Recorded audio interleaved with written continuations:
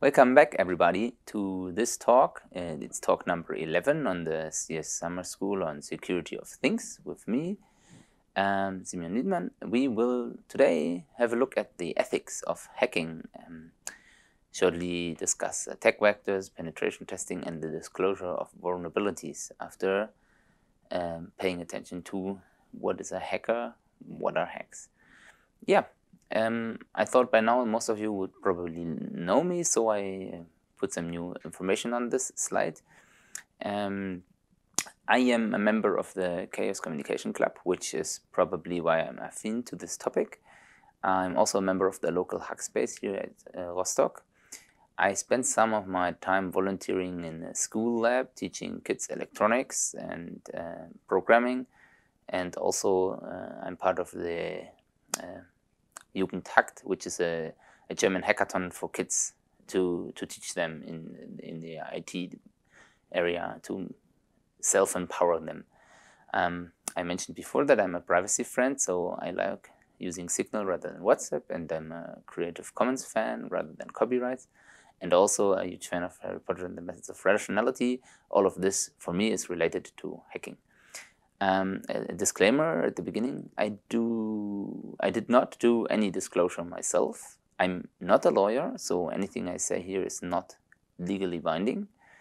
This talk is not free of personal opinions, while I still try to give you valuable information rather than only personal opinions. Yeah, and as I said, I am a member of the Chaos Communication Club, where I volunteer to help live translating talks at the conferences, which you can also find at media.ccc.de, which is also a resource I refer to. Okay, here's what is today's table of content. I thought it's useful to have a look at the word hacker, because I find that it's used in multiple different ways, while there's a huge discrepancy between how the other people or normal people or press or the outside view on what is a hacker versus the inside view of the hacking community and their self-understanding of hackers. I think it's worth spending a little bit of time there. Then I will present the hacker ethics, which is a core thing in the hacker culture. And to me, this is important because it helps to tell the evil hackers, which are something totally different than the positive hackers, to tell them apart from each other, or I think there's a core difference between them. We will then have a short glimpse at attack vectors that maybe help to find vulnerabilities in devices, in setups, in systems, which is done by penetration testing. And once you found a vulnerability, you may want to disclose it. And so the last part, we will talk a little bit about disclosure of vulnerabilities. And of course, I'll invite you to discussions afterwards. Okay, starting with the hacker dualism. On the one side, we have these media representation of hackers where they all wear black masks and are shady and dodgy and evil. They attack you, and you have no means to defend yourself because they are everywhere. They're anonymous whatsoever. And on the other side, when I first went to my first hacker congress, I found that the mentality of people there is more like the other picture on this slide. They were very, very excellent to each other, and in fact, this was a motto on every hacker event I participated so far. People got out of their way to be nice and friendly to others, and not only others because they know them, but others because others are people to be friendly with. And for me, this is a huge conflict, because you can easily find things like this, and this is a very old one. Hackers can turn your computer into a bomb. Threats, they're evil, and you don't have any means to protect them. And these kind of media you can find all the time. You just watch the news, you read the papers, or you even watch a movie where it's an evil hacker that's probably becoming rich or famous or powerful by by cracking into your computer and suddenly having all the money, all the power in the world. So these kind of representations for hackers are there, even though personally I think it's a wrong word for the concept behind it. So I do what I like most when I'm dealing with wordings. I check up what's Wikipedia's content about this. And the English Wikipedia says a computer hacker is a computer expert who uses their technical knowledge to overcome a problem. Okay, this is what I would think is a computer hacker, IT security hacker maybe, computer science hacking, but there's definitely more to it. And I searched for another definition, and there is the request for comments from 1983, which is a glossary explaining some wordings roughly around the internet. And there it says, a hacker is a person who delights in having an intimate understanding of the internal workings of a probably technical system, computers, and computer networks in particular. They also mention already that the term is often misused in a pejorative context, where cracker would be the correct term, meaning something like an evil hacker breaking into stuff for the harm of, for the sake of harming. So yeah, this is, if I think of hackers, this is what I think. I think there's a malicious exploiting vulnerabilities kind of thing called hackers, which maybe should be called crackers with a C rather than an H, a CR. And then on the other hand, there is my personal experiences with the hacker community, where I think it's a total opposite. People try to find and fix vulnerabilities in order to improve the tools, the systems, the technology that we all use, that others use, that they have the skills to improve. And they often do so voluntarily. They often do so without getting paid, without getting famous. And of course, this is the moments where you don't really recognize it, because of course the news telling you that some cracker stole lots and lots of credit card info or Bitcoin or whatever valuable items, or did very impressive things in politics, then everybody's talking about it. But nobody's talking about somebody that helped somebody else to fix a problem in the system. And there's a good reason why people do not talk upfront about it, but we will later talk about the disclosure in more detail.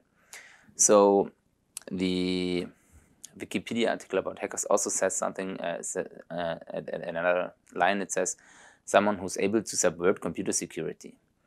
If doing so for malicious purposes, the person can also be called a cracker, which is what I just said from the request for comments glossary. And this one focuses on computer security because it's probably what we would like to talk about today. But my personal understanding of the word hacker is much more than computers. It's even more than technique. There's also all sorts of hackers. And to make this point, I thought I just write down some catchphrasing words, so play a little bit of buzzword bingo here. There are hackers that are usually referred to as white hat hackers, which are using their skills in a totally legal way. For example, you have a system, you think maybe it's not secure, so you hire or you ask somebody with skills to check whether your system is error prone, or is it safe and stable, is it secure. And there's black hat hackers, which are referred to by the means of their doing is illegal. They have no legal checks in advance. And then there's gray hat hackers, which sort of do hack into stuff, for example, computer systems, which they not explicitly have the legal clearance to do so, but they provide the assumption that they do not do this for evil harm. For example, when they found a vulnerability and they get in touch with the owners of the system and they say, hey, look, I checked it. I found a vulnerability. I'd like you to help. I'd like to help you with fixing this vulnerability, because if I could use it, others can also. And I think your system is far too important for others to hack into it. These kind of actions may often be what was meant by gray hat hackers. There are different motivations for hackers. It's reaching from playful investigation, from curiosity to understand, over people want to get fame, want to get wealthy, become wealthy. People reach for power. They may want to have an influence in political or social change, sometimes via civil disobedience. I mean, there's even situations where people use their skills in order to revenge or to harm somebody. And there's all sorts of contexts, as I already said. Is it a legal situation? Is it illegal or legal? Or is it somewhat grayish? How skilled are the people? Are they very skilled ones? Maybe they're professionals hired for their skills. Maybe they're rather unskilled. That's what often called script kiddies. So they use technical systems without understanding them. What's the process? Is the process of hacking something that happens secretly, or is it done transparently? For example, company hiring somebody in order to check their own systems. And as I mentioned, there's even non-technical hacking, like food hacking or life hacking. For example, if you have a bunch of bananas and you wrap a little bit of tin foil on the tip of the bananas, they usually keep fresh for longer. This is one thing I learned from a life hack book, which to me is a hack because it improves my life. There was a problem. Somebody found a way to fix that problem, and it's a very easy fix, and my bananas keep fresh for longer. Yeah. Other words, for example, that you may know is anonymous. It's something very strange. It's a group. It's an anonymous thing in the internet, a movement. Everybody could claim to be anonymous. Nobody could claim to be anonymous. Nobody really knows who's behind it. There are some people that have used the name of anonymous and then got identified, but it's not a thing that people can grasp. It's often the group or the anonymous phrasing often was used in political activism. There's all sorts of threat scenarios, and people are afraid of them, and I can very well understand that people are afraid if there's something you cannot really grasp your head around, get your head around it, grasp it. But it's also something I know a lot of white hat hackers that do not like the idea of people using a name of anonymous and using the hacking threat scenario to become important. But there are one form of hacktivists, which are people that are motivated by political and social change, and of course there's something like ethical hacking, which is even a certificate you can do in the industries in order to show that you have the entire skills to assess computers and find security problems, which you will do in a legal base to earn money, for example. One thing that I remembered is a talk I once watched. It's a TED Talk again by Kiran Lazari. It's titled "Hackers: The Immune System of the Internet." I can highly recommend it because she gets it very well to the point why I think hackers are a force for the good in the world, even though the phrasing sometimes is used aggressively or negatively. Yeah, it's free to watch if you want.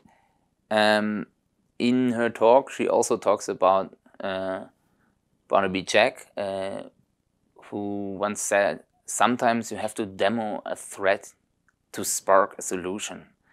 And this is a quote I put here because I think it transfers one core idea of the hacker community that I know. It is people are systems, and these systems have problems. And if you go to the system owner and say, your system has a problem, for example, you have a pacemaker, and somebody can interrupt with the wireless communication of the pacemaker that is implanted in other people's body. And you say, okay, I could technically interfere with this communication. Sometimes it happens that the owner of the system, maybe the vendor, just says, okay, but nobody does this, or I don't believe you, or there's no such thing, you cannot interfere with it. And as soon as you explain to people that if you could interfere with the wireless communication of a pacemaker, there will be lives at stake, suddenly you probably get more force that helps you to drive towards fixing a bug or not accepting the situation as it is. The status quo may not be sufficient. Of course, this has caused quite a lot of trouble in the past. If you look at any hacks, huge famous hacks, it's all too often that the people that found vulnerabilities were sort of the messenger of the bad news, and therefore they were targeted by lawsuits, by all sorts of revenge or not accepted. And sometimes this costs the life of hackers, which spend a lot of energy and time to do something to show that there is a really important thing, and they know that it's not secure and they would like it to be more secure. But what they got in return is not a helpful thank you for help or for pointing out that there's a weakness, but people get angry and pissed and they start firing at them. To get an idea of hacktivism, only very briefly because it's not the focus of CT, I think one thing that is very clear to my mind is the campaign Public Money, Public Code from the Free Software Foundation Europe. The idea behind it is the taxpayers, they pay money for software products, which all too often is proprietary licensed, meaning the taxpayer cannot reuse the software somewhere else easily. And a bunch of activists already understood that a free software would solve many problems. If every software that is paid by taxpayers' money would be free and available for everybody else to use, to reuse, then the taxpayer would not have to pay multiple times for almost similar services. They put on a nice video, which I linked here, in all sorts of languages, so go and find out if there's your language available for this video, explaining problems that come if public code is if public money is spent for code that is not publicly reusable, available. One example they come up with in this video is an English page was originally from England, fixmystreet.com. It was a technical system, a tool that empowers the civilians on the street to help fixing things like, oh, there's a hole in the street, or there's a trash bin missing, or something happened. There's a lot of trash around here after a storm or something, and then the local community is able to react on it and entirely with the aim of improving the people's life. And this was free code, and it got adapted all over the world. And a very similar thing is ClassShift HRO, which is here in Rostock. It's the same idea behind it. The people living in Rostock or visiting Rostock, they can just pinpoint towards problems, and the local the politics can then deal with it. You can mention that here is a bike lane missing, or at this intersection the traffic light is always red for bike, so it's not good, because maybe if the bikes had a more pleasant journey there, people would more ride bikes instead of cars or something. If this is what drives you, you now have a place where you can easily interact with them. It's one example of where free public money, for public code, which shows that there's benefits. But enough of hacktivism now. The hacker community put together in one phrase. The idea behind it is, the best thing I know is the quote from Frank Rieger, one spokesman of the Chaos Communication Club.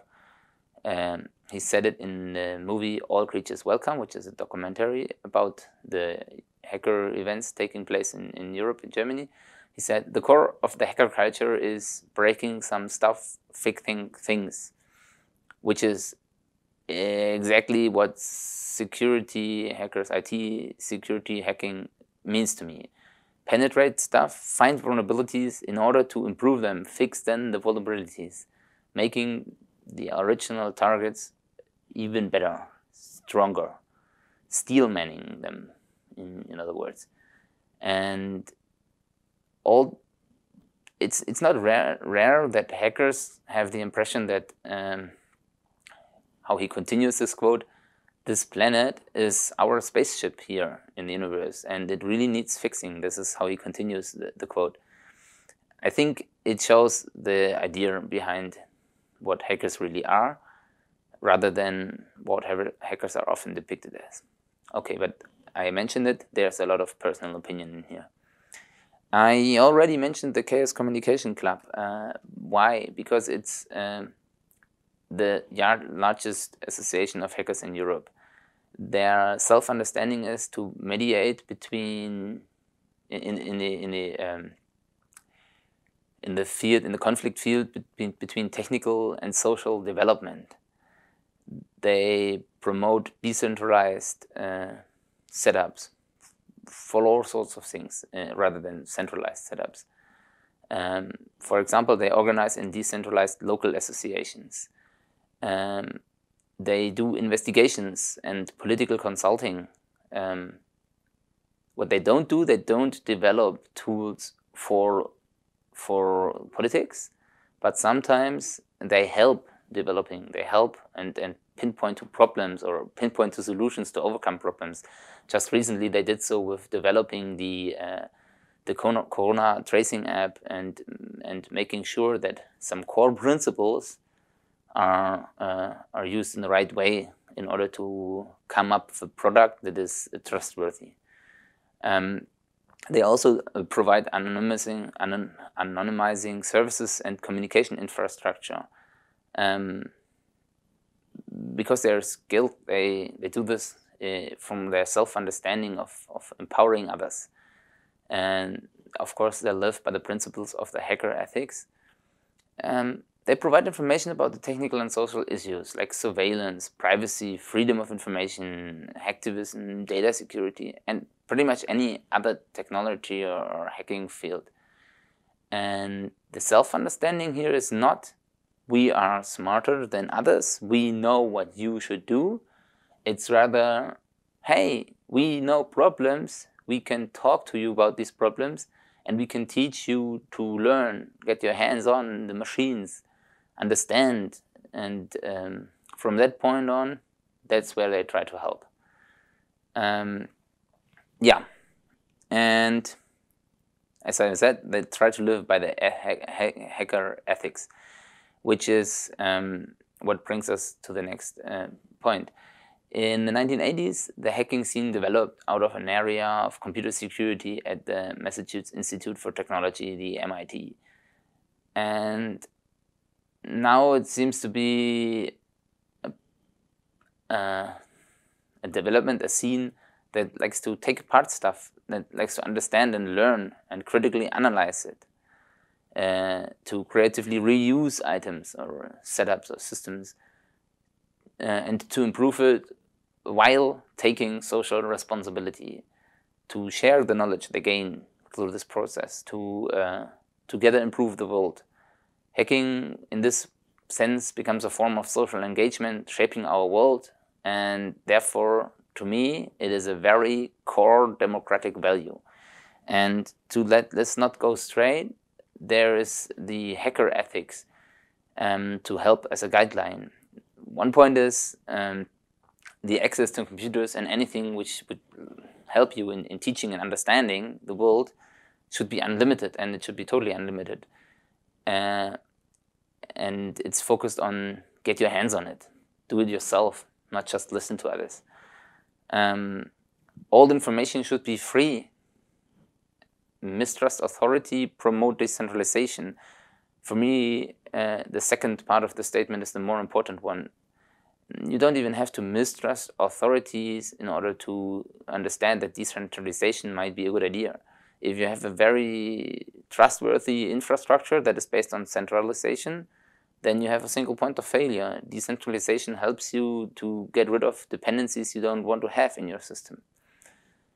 Hackers should be judged by their actions, not bogus criteria such as degrees, age, race, positions, gender, all these kind of things.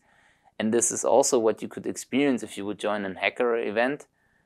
Then, of course, it's not perfect, but to me it's a huge difference, because suddenly people act differently because they have the trust that they will not be judged for the usual criteria. They wear different clothing, they behave different, but still they behave in a way to be excellent to each other. Yeah, you can create art and beauty on a computer, which is something I put in a picture here. What you can see is a sand pit where there is a presenter on top and a 3D scanner, and it scans the surface high. And if it's high enough, it projects the image of a high mountain peak, and if it's larger distance, then it eventually turns blue for water. And so not only kids are gathering at the sandpit to form land shape, to form mountains and to dig oceans, but it's a place where all the adults stand and they smile and they interact with the system. It's a very, I think, entertaining thing. It's not important in the world, but as in a sense of it does not help somebody to live longer or to be healthier or to live more secure, but it's beautiful and it's joyful. Computers can change your life for the better. This is one point of view that is also established in the hacker ethics, because it's started from computers, and computers are a core thing to the community. Don't litter in other people's data is a point that was added by the CCC from the 80s, while the first items on this list were written down by Stephen Levy in his book Hackers, Heroes of the Computer Revolution, which was published in 1984. But the point don't litter in other people's data and the point make public data available while protecting private data is something that got added by the CCC after people found that those 2 points have often been violated. They haven't been there yet, but at least in an official statement of hacker ethics, but they found that violating these ideas is a problem, and so they put it made them into part of the hacker's ethic. To protect the privacy of the individual and to strengthen the freedom of the information which concerns the public, that is pretty much the idea. The hacker ethics are, like the rest of the world pretty much, in a constant discussion and development. The rules here are not rules you're supposed to not question. They're a starting point to consider as a guideline and basis for discussion. And the webpage I linked here, where I copied the items from, they even ask for comments and suggestions. And yeah, I'd like to talk a little bit about one social situation where I found that having these kind of, or having a value, ethics that you incorporate in your actions, systems can become better systems, or can, when developing systems, the results will be smarter. For example, in Germany we got ID cards which then at some point developed to be smart ID cards. And smoking is only allowed from 18 years of age onwards. So cigarette vending machines at some point started asking for your ID in order to evaluate your age.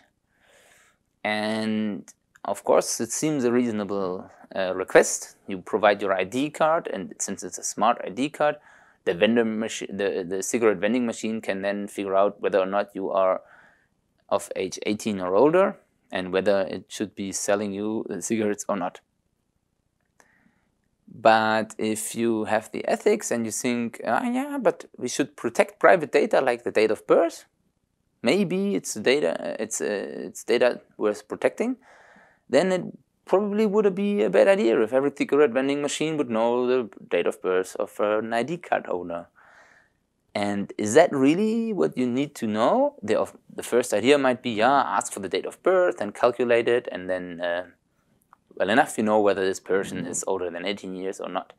But if you think about it again, then the question maybe asked from the vending machine or any other machine towards the ID card, is this person of age 18 or older, would be sufficient for the application domain. You do not have to ask for the precise date of birth, and therefore you could protect private data while changing life for the better, as the society decided that selling cigarettes should only be allowed to people 18 years or older. And this is what happened. For example, the CCC consulted the German government and others as well when developing the smart ID card in order to make things like this right. Okay, the title already mentioned it, that we will a little bit talk about attack vectors. Now that we talked about hackers and hacker ethics. People attack IT systems or technical systems, and they penetrate them. Some do this for evil purposes. Some do this for the idea of hacking, like finding bugs, finding vulnerabilities, and therefore it might be helpful to have a look at what kind of attack vectors are there. This is a huge thing, and I could talk for many other talks about only these only about attack vectors, but we'll have a glimpse view. I copied this from a talk with, it uses images from my colleague Thomas Mund, and this is a slide about KNX attack vectors. So KNX, the field bus we mentioned before in the city, but it's also more generally valid for pretty much any communication system. Wherever there is communication, people can listen in, eavesdropping into the communication, which is what you see on the left. So my colleagues just wiretapped the KNX bus and then read what was sent on the bus by plugging in wires to the switch. And later on, they showed that it's even possible without physically connecting to the wire by just putting a coil on the wall and then carefully investigate the electromagnetic field in this area.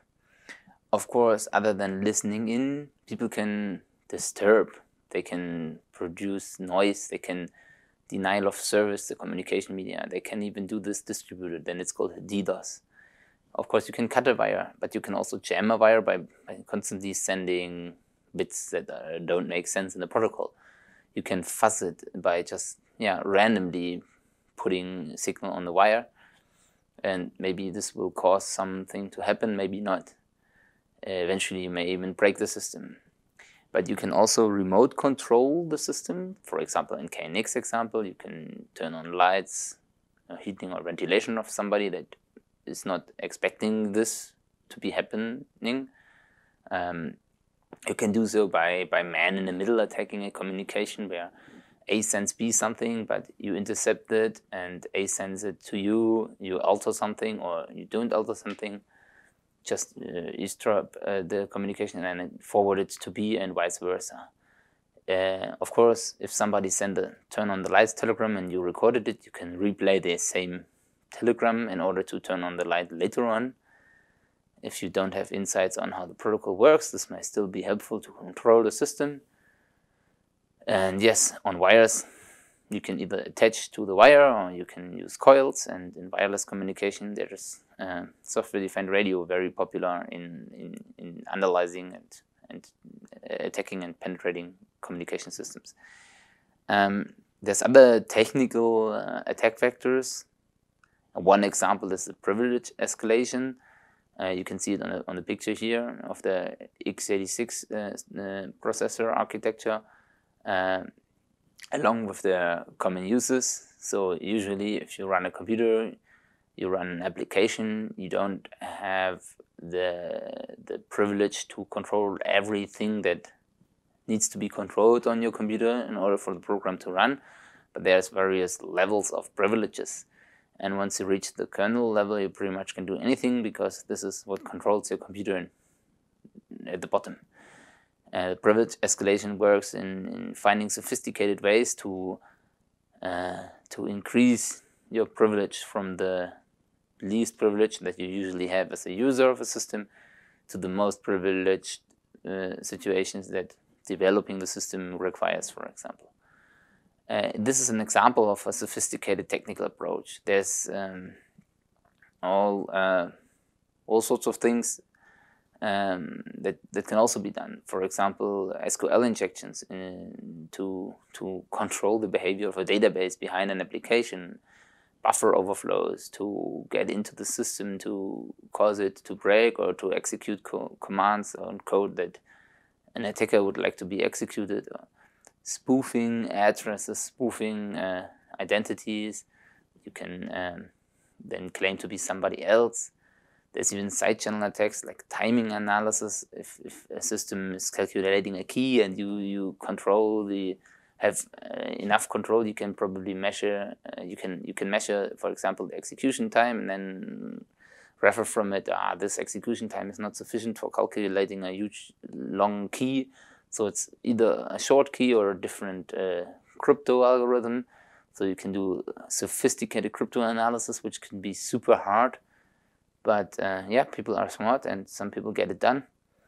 There's all sorts of things. There's even technical search engines like Shodan that help you to find vulnerable devices, which you can then fuzz and maybe crash. Some devices may even be threatened by the scenario of energy depletion. If you think of the pacemaker inside somebody's body, you cannot easily replace the battery.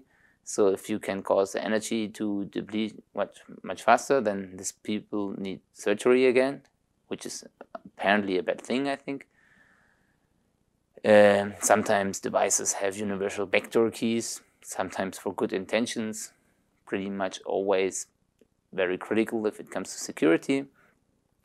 You can also look at the ecosystem of a system. The pacemaker, for example, has a patient monitoring system. It has a programming component. It has some parts that are remaining with the doctor, and all these kind of items, all these items are part of the ecosystem, talking to the pacemaker or communicating with it directly or indirectly. And maybe some of the other devices involved are not as well protected as the one device you are currently having in front of you. Yeah, there's lots of things. You can even buy old devices and, for example, buy a programmer for the pacemaker you are investigating, and then check out. Sometimes you will find data still be on it. These ideas come from a talk which I refer to in You Want More slide, where a very interesting presentation was given by a security researcher, where they actually found vulnerabilities in pacemakers, and which led to a recall of about 500,000 pacemakers. And this is a huge thing. So he also presents his ways of vulnerability disclosure. So I recommend you watching this if you are interested by this. These attack vectors are sometimes easy, but most often they are really hard. And there's one other thing than technical attack vectors, which is social attack vectors, also called social engineering. I think this XKCD comic called Security helps to understand. Sometimes it's much simpler to ask somebody or to know somebody or even to blackmail somebody with evil or with good purposes in your mind. Knowing people can influence a lot. For example, if you're in a security building where you usually don't have access to all the rooms, maybe the cleaner has all keys because he or she needs to go to all rooms in order to clean the rooms. And probably the salary is not very, very high. So if it's important enough and you have enough money, then maybe you can bribe the cleaner in order to get into a room where otherwise you would spend months and months with high-paid security experts to figure around into a system. Of course, this purpose and scenario that I just described might be evil, but the main point here is if somebody has an encrypted laptop and you want to get into it, which is a dubious act, I think, depends on your situation, but I'm not calling you to get into other people's laptops. I just wanted to show you that doing the crypto analysis might be hard, and buying a $5 wrench and just track the person in order to make him tell you the password. This is what security can also be. It's also called fenced post security. If you raise the level of security on your computer, you encrypt your hard drive, you deactivate all the communication you don't regularly use, or maybe you don't put the computer online and stuff, and you defend on one flank pretty much. You do all that you can to hire the security, but on the other hand, you're still a vulnerable person. So if somebody is just putting enough pressure on you, you will probably not be able to defend against. This is a very important aspect in IT security analysis, I think. And there's also a talk in the You Want More slide that I refer to, where a physical pen tester shows you that he's playing around, getting into rooms and doors, and he's pretty much never using a lockpicking set. He could do that, but it's much more effort, and very often there are easier ways to search for vulnerabilities. I mention this not because I want you to hit other people with a wrench, but in case you come up with a system, you want to develop a system, and you hire your security, which is reasonable, maybe it's worth thinking about other aspects as well, not only the technical ones, in order to defend the system from attacks. Yeah. I promised to have a short glimpse at penetration testing. There's much more about this, I think, by the experts that are doing this for a living, like Alexander Kladic from TS Systems. He will give a talk on Wednesday, so I'm looking forward to it. The penetration testing is pretty much assessing security of a computer system by looking at weaknesses and vulnerabilities. Doing so by using knowledge and tools, and this is very important, in a lawful and legitimate manner. This is important because only then it's ethical hacking, which is also a phrase used instead of penetration testing. Sometimes it's also called pen testing, but if it's lawful and legitimate, then it's also called ethical hacking. Yeah, and the purpose is, of course, to assess the security posture of a target system and then improve it. Improve the security of the target system after you found a vulnerability, you understood why there is the vulnerability, you come up with a plan to fix it. Sometimes it's easy, sometimes it's very hard, might even be impossible. If there's a pacemaker that has a problem with communication inside people's bodies, then there's not much you can do other than surgery and replace the pacemaker, but the new one might as well have a problem. So it's a difficult thing, it's a difficult field. Yeah, so in case you find something with your penetration testing, or you hire people that did the penetration testing for you, and then they found vulnerabilities, it seems like, now you're done, but no, then it's an entire process that only started. And this is the vulnerability disclosure. I copied pretty much a slide from a talk that was given at the Chaos Communication Camp 2019. It was called Tales from Hardware Security Research by Johannes Obermeier and Mark Schink. Yeah, They gave this talk at the 22nd of August in 2019 at the Chaos Communication Camp, and you will find on the references the link to this talk. They are security researchers. They start and they do this for a scientific purpose. They start to scientifically evaluate the security concepts. In this case, those two guys are hardware security analyzers. They analyze microcontrollers. So they start by analyzing them in theory. Then they test them in practice. And when they found vulnerabilities, they create a proof of concept for the vendor.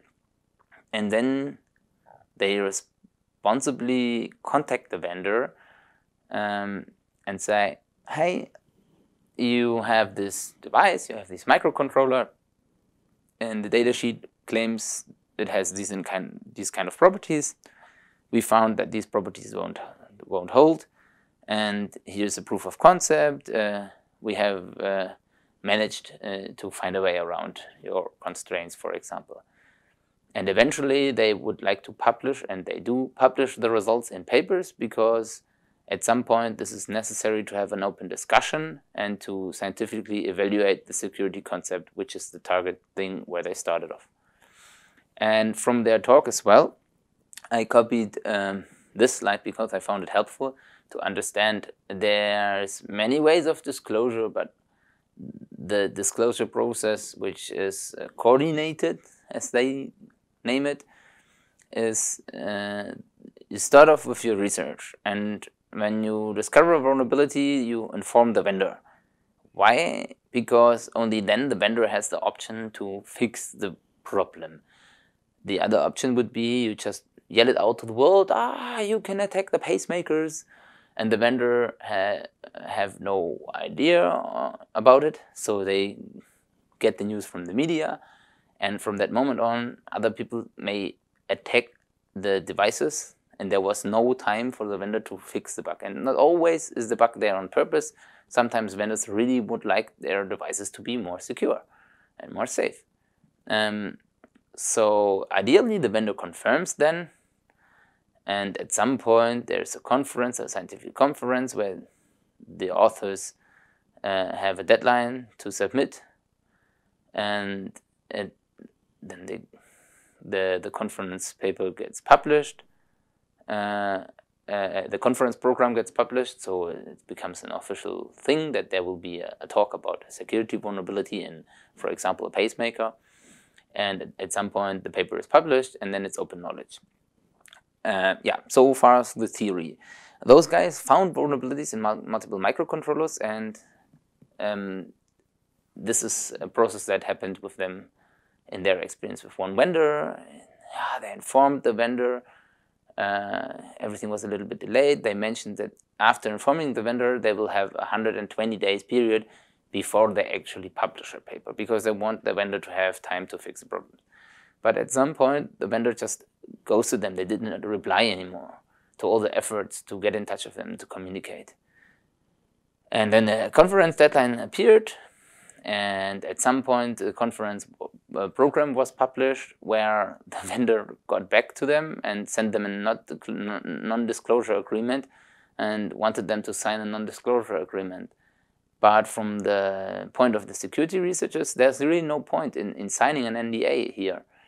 They just wanted to fix a problem, and if the vendor is not replying to the suggestions to fix the problem together, then they still would like to know everybody about this, so that there will be a higher force to fix the problems.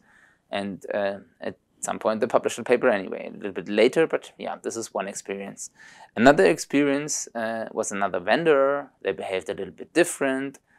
So they sent them, at some point they sent the vendor a proof of concept, and then the vendor said, but this is not a vulnerability, you should read the datasheet. And they did so, and they said, yeah, I'm reading the datasheet again. We still think this is a problem. We still think this is a vulnerability.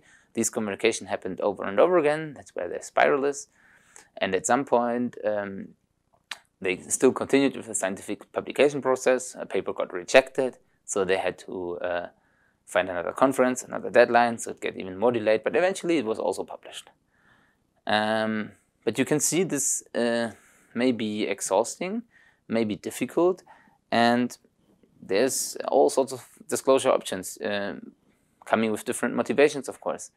People that found vulnerabilities may use it, may want to exploit it, may want to sell it. Maybe there is an official thing to sell it to, like a bug bounty program, which, for example, Facebook has. If you find a vulnerability in Facebook, you can check out whether it is it's according to the laws of their bug bounty program, and then you can sell it to them in order to be paid for your work and still help to get the system better.